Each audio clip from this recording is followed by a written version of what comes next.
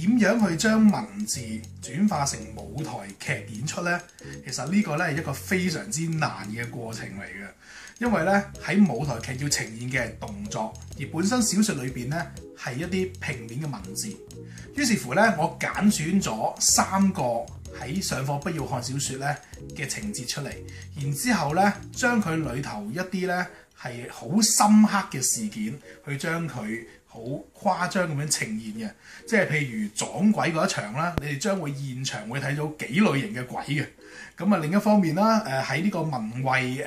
呢個踩腳嗰一場咧，我亦都會係編排咗有呢個現場踩爆一隻老鼠啦，編排咗呢個嘔吐物同埋當場係嘔吐嘅一啲情節嘅。咁而家係咁講都已經好得人驚啦咁樣，咁所以咧你哋真係想知道究竟改編出嚟嘅效果係點樣咧？記得要入場去睇。